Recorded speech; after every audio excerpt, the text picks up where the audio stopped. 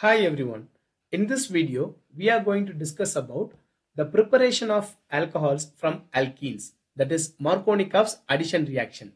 Here, we shall take propylene, that is called propylene, CH3 CH double bond CH2.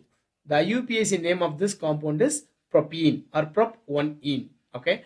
Now, let's react water with this compound, and the catalyst who acts here is H plus, that is acid acts as a catalyst. Okay, this H2O will split into H plus and OH minus. Okay, now what happens, this H plus will get attached to this carbon and this OH minus will be attached to this second carbon.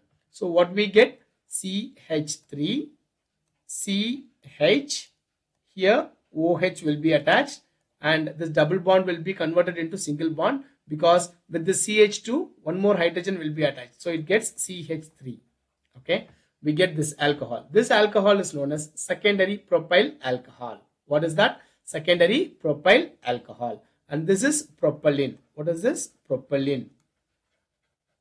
Propylene reacts with water in presence of acid catalyst to form secondary propyl alcohol.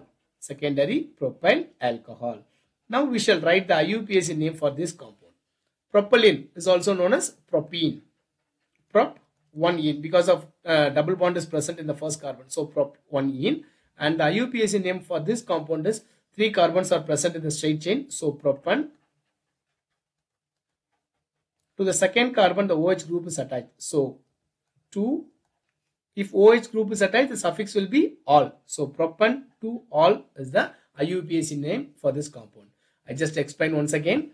Propylene reacts with water in presence of an acid catalyst. Here this H plus will be attached to this CH2 carbon, this first carbon, and this OH group will be attached to the second carbon. Okay, we get CH3 CH OH, here single bond CH3. The name of this compound is secondary propyl alcohol.